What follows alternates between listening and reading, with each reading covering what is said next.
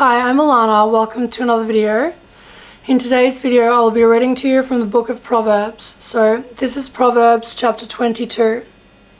A good name is more desirable than great riches. To be esteemed is better than silver or gold.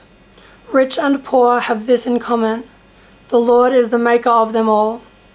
The prudent see danger and take refuge, but the simple keep going and pay the penalty. Humility is the fear of the Lord.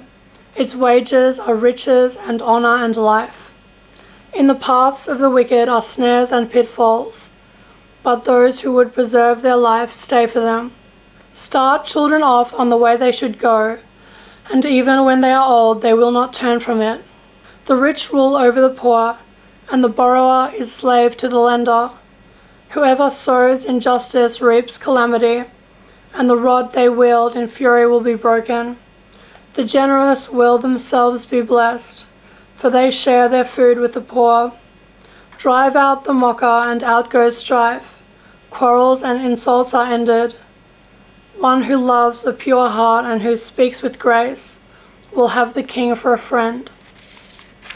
The eyes of the Lord keep watch over knowledge, but he frustrates the words of the unfaithful. The sluggard says, "There's a lion outside. I'll be killed in the public square." The mouth of an adulterous woman is a deep pit.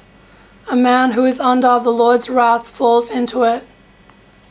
Folly is bound up in the heart of a child, but the rod of discipline will drive it far away.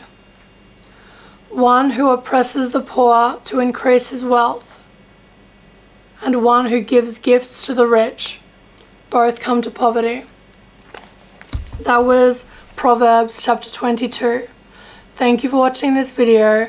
You're beautiful. You're perfect. I love you. God bless you. If you're new, don't forget to like and subscribe to my channel.